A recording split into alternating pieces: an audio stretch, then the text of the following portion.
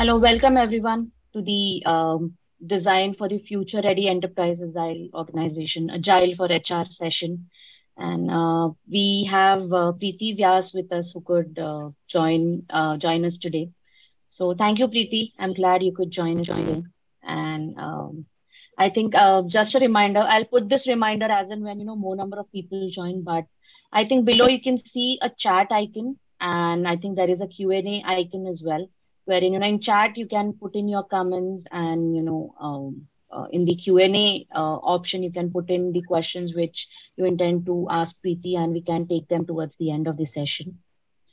Then a quick, introduction about Preeti. I'm sure everybody must have already gone through the article details, but her Agile expedition started around 2009 when she submitted the article "My Agile Expedition" for one of the largest shipping company, which was also being selected as a part of Global Scrum Alliance newsletter. And she has been speaking at Agile India conference since 2018, and she's also been leading a close knit group for one of the largest business unit in TCS in Enterprise Agile by 2020. So without further delay, over to you, Preeti, and I'll be on mute and video off. And whenever you need me, just give a call. I'll be here to assist you. So again, Sure. welcome everyone. Yeah. Thanks for the introduction. Hi everyone. Very good evening, good morning, or good afternoon, wherever you are. I hope you are able to hear me loud and clear. So what we are going to do, right, in next 17, 18 minutes or so, probably this is one of the very interesting topic that I personally like a lot. And I'm also going to touch upon, some of the key dimensions or key considerations which are really required for making a future-ready enterprise agile organization. And I'm also going to share one of the case study or one of the experiences, right? While considering the time that we have at hand, I have tried to keep it abstract. But yes, I will be glad and look forward to meet you all in the table or maybe offline also in case if you have any queries, right? So let's get started. Why I chose this topic was, as already mentioned, I have been in this agile journey since 2009, right? Earlier years, you can say that most of my experience had been more on the IT side of it, right? Helping the product owners, scrum masters, helping the teams as an agile coach, enterprise agile coach to kind of, sail through the journey. But later on, my role started becoming more of, a consultant, enterprise agile coach, advisor, and it started spanning across, multiple dimensions out of IT. And one of the interesting dimension is HR. Now, you may be wondering that, what is the role HR has to play in the future ready enterprise, right? Typically, when we see, key functions of HR, and again, when I say this is my perspective from the IT side of it, right? I never belong to an HR department. Although I have many good friends in the HR, so maybe my perspective is still going to be more from the enterprise agile coach lenses rather than the HR. But the way I see it, right, or the way you all would have seen it, these are some of the key functions that we see for HR, be it recruitment and selection or performance management, or making sure that the learning and development of each and every associate happens in a very unique or very engaging way, right?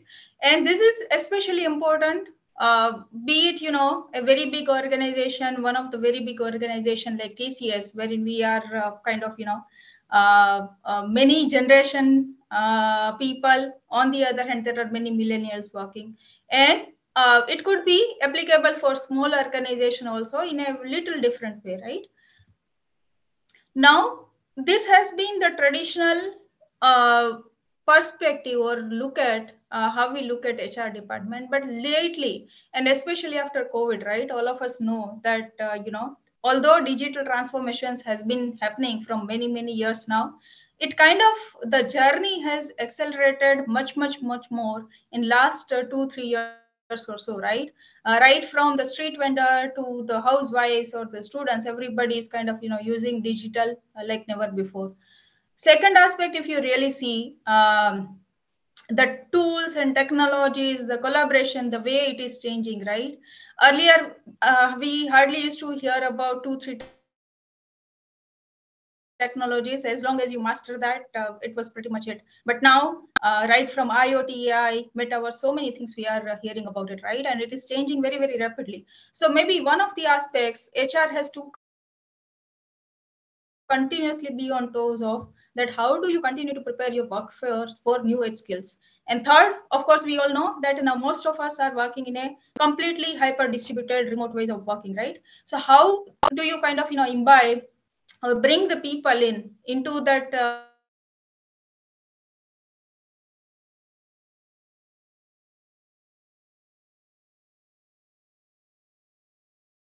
culture of organization and things like that? So what I'm going to do today, that how they need to work very, very closely with the other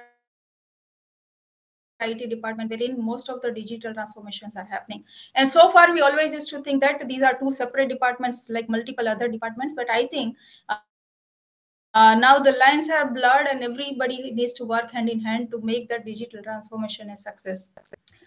And I really like this quote, which says that everybody wants to win in the marketplace, right? But then, in order for you to win in the marketplace, first you have to win in the workplace. So what I'm going to do is maybe quickly glance through, some of the key considerations, how HR department has to revamp, and then I'll probably dwell much more deeper into the case study, right? So gone are the days wherein the typical roles like VPs, EVPs, product owner, product managers, and those roles will still exist, right? But then the way everything is changing, we are moving from much more layered roles to much more network oriented organization, right? Much more flat organization and culture. Learning, needless to say, if you really look at last 2 years alone, right? You, I, everybody, every one of us, the way we have learned, it was like never before, right? Many of us actually spend a lot of time in learning, and now we know one thing is constant is we have to learn continually.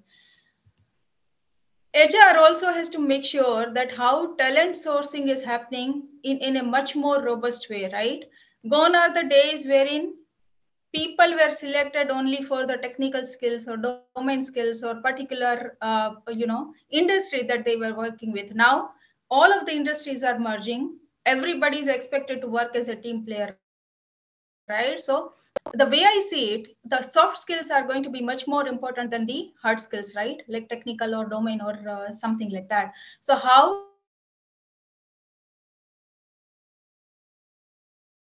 people are onboarded into the team versus the people who are complex ambiguous environment as a team player versus the people who are individual achiever. Employee engagement, needless to say, most of us are working from remotely, and the people who have not been to office or have not seen the other colleagues, right? How do you continuously maintain the employee engagement? This is also one of the key aspects that HR has to look at nowadays. Performance management, like many other companies, even in TCS, right? We don't look at annual performance anymore. Of course, that still that consolidation, lot of things happens, but there is a mechanism of continuous feedback, right? It doesn't have to wait till 6 months or 1 year for you to get the timely and critical aspects of feedback from your supervisor. Even there is a mechanism of 360-degree feedback, right? So even HR has to enable that how we are in a constantly thriving organization wherein feedback from all the parties are considered time and again. Continual improvement, again, many of the times we feel that we don't have time for improvement, right? We are too busy on working on something, delivering something. But again, look at the latest technology, look at the automation, look at the innovation.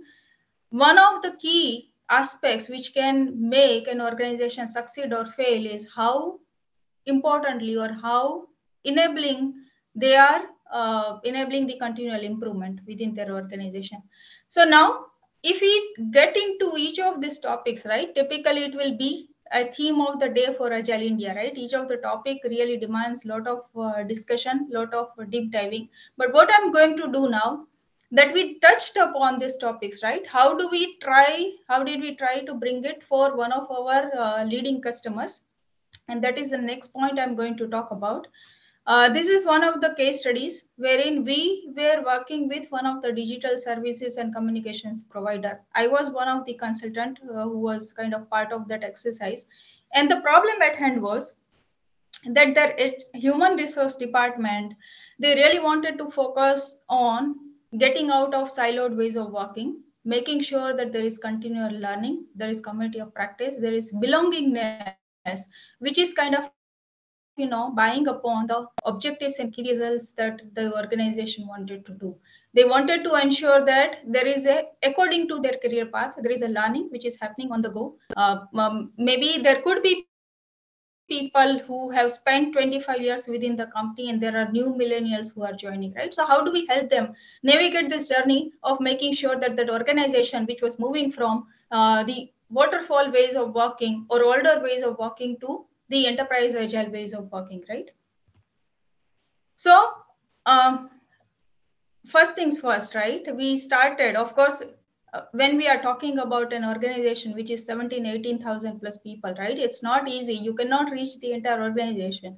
So maybe a conscious decision was to work with their human resource department, their corporate university, some of the cross section of the entire portfolio, and we handpicked 3 portfolios, saying that these are the about 800 to 1,000 people we are going to kind of take a cross section. We will interview them, we will interact with them. We did surveys, we did coffee connect, we did some workshops, right? And this gave us a very good view on how the spectrum, how the cross section of their organization was looking like, right? And it really helped us to understand where organization stands, what kind of roles they had. And we realized that they had about 25 roles within these 3 pilot portfolios itself, right? And then it's easy to say that let's move towards agile organization, enterprise agile organization, wherein we will have roles like product owners, scrum masters, product managers, and things like that. But how do you help somebody to transition who has spent 25 years being a field manager, or who is kind of very good, having very good domain expertise, but maybe who needs little bit of awareness about how to maximize value, how to prioritize, how to write stories and things like that, right? So it looks easy on paper, but then when you actually go and try and do that, it was really difficult exercise. On the other hand, it was very, very interesting as well. And based on that, we created about 14 personas. We started off with their kind of training their executive levels also, and then finally this 500 plus 600 to 800 people was the pilot size that we had selected. And then I think many of you would be aware, Wisconsin's model, which talks more about the cultural transformation, right? In order for anybody to succeed in their new role, first of all, they need to have a will that this is the role that they want to get into, right? And then, of course, they are at point A today and they need to move to point B. As I mentioned, if a 25 plus years of field manager or maybe 5 years of developer, they need to move into future role, maybe scrum master, product owner, right? What are the things that they need to know? What are the soft skills they need to know? What are the hard skills they need to understand? How do they maximize their learning, right? And then skill, which is very important aspect, that whatever they have learned, how do they apply that knowledge, right? So will, skill, and feel. How do we make sure that the transition becomes smooth for not only for the entire group, but maybe set of individuals also who wants to get into that very different role based on their career aspiration, and we help them fill the gaps that they had. And of course, some of the considerations, as I mentioned, we had to focus on what are the hard skills that would be required in that role, what are the soft skills that would be required, what kind of existing experience they are holding, right? If somebody is kind of already having business affinity, maybe they will be a little more successful as a product owner.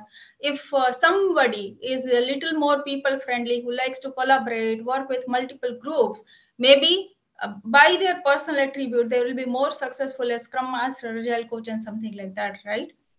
Learning patterns, if you ask, somebody who has been in that organization, who were used to have classroom trainings, right? They will feel much more comfortable to attend 2 or 3 days of dedicated workshop happening somewhere. On the other hand, if there are millennials who maybe like to learn things quickly, but in a very nanobytes kind of thing, maybe they would like something on the app, right? Which they can, maybe 10-15 minutes of videos that they can learn on the go. So many considerations were there, including the language affinity. Maybe would they like to prefer to learn in English versus Dutch, French, or something like that? What kind of platform they would like to use? Would they like to log into company portal, or are there any apps they would use? So we went through a lot of considerations along with their human resource department to kind of see whatever model, whatever kind of curriculum, whatever kind of role profiling we were coming up, it was matching with the larger group aspiration as well as individual aspirations and learning patterns.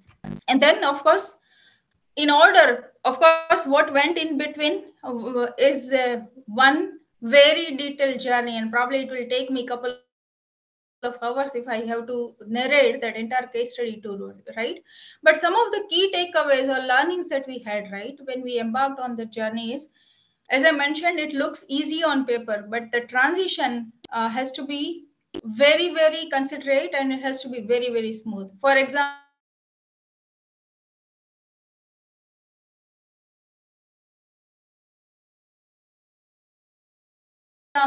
when we were dealing with the information from so many people, so how do we deal with that? When we say that maybe based on affinity, skill will feel this person is more fit for the role of product owner, right? And if they take up that role, definitely in future there is going to be an impact to their compensation. So, and of course in the Western European countries there is union also, which is much more prominent, right? So we cannot take certain decisions in isolation. We, of course, even their HR department has to work very closely with their union and see whatever steps, whatever roadmaps, whatever career paths we are deciding, right, or suggesting to them, it makes much more sense with respect to that holistic system as well. So these were some of the very interesting challenges also we came across. But finally, after this exercise of couple of months of consultancy, working with their stakeholders, we came up with, we thought, yes, it is important for them to have a roadmap, some guidance around the hard skills and soft skills and possible career path that they can have. We also have to help them by introducing some kind of coaching framework, so they get some hand holding, right, when they are making the transition. We also came up with quite a lot of courses which were a combination of their shared wisdom as well as the knowledge and experience that we had. We came up with training catalogs which will help them transform from those 24, 25 plus very different roles to 11 plus agile roles. And we came up with future role definition primarily into 3 job families: process, which talks about Scrum Master, Agile Coach, Enterprise Agile Coach. Then content, which is more about product owner, product managers, and things like that. And third was technical, wherein you talk about, technical leads and technical architects and enterprise architects. And of course, last but not the least, to make that cultural change, community of practice was very important, right? It is important that they learn formally, informally also, but on the other hand, it is very important that there is a community feeling which will help them reduce the organization silos that they had. So Hey, finally, yes, sorry, hi Preeti, sorry for interrupting, but we are almost at 7:18. So you wanted a time sure, check. sure, So if you want to take up the questions, or yeah, absolutely. you might want to finish the part which you were Absolutely. I think saying, we are almost towards the and end of the presentation. Sure, absolutely. So what we kind of, started a pilot with, ultimately it was going to impact 4,000 plus people. As I mentioned, the larger organization was about 17, 18,000 plus employees for that customer. However, they wanted to start in a phased manner, right? So in the early phase, about 4,000 people kind of, went through this entire exercise and learning with us. And then overall, as I mentioned, the entire exercise or initiative that human resource department was taking, it was not in isolation. It was not just to say that, they wanted to be agile as an HR, but this was to kind of enable the larger digital transformation that was taking place in the company. And of course, it would include so many various technical aspects or initiatives like laying down the fiber cable within the entire city or entire region. It could be about, cloudification. It could be about, bringing IoTs and a lot of other technical aspects. So because we are looking at this from the lens of human resource department, I intentionally kept the technical and the digital transformation details aside. But this was my perspective, my experience that I wanted to share with all of you to see that while being an IT consultant, IT coach, right? How do we always look at the enterprise agile transformation or digital transformation from one lens? Now, if we look at the same thing from human resource angle, what is it that they have to do? What kind of role they have to play in enabling the design of future-ready organization? So that's the crux of the entire presentation. Now, happy to take any questions that you may have. Well, and the session was really interesting, Preeti. I mean, I am now intrigued to know more, and the case study which you have mentioned. I mean, you are a part of such an important case study. I believe there are lots of efforts and work goes in. So thank you for Absolutely. sharing your experience with us. Thanks, Meghna. Thanks, everyone.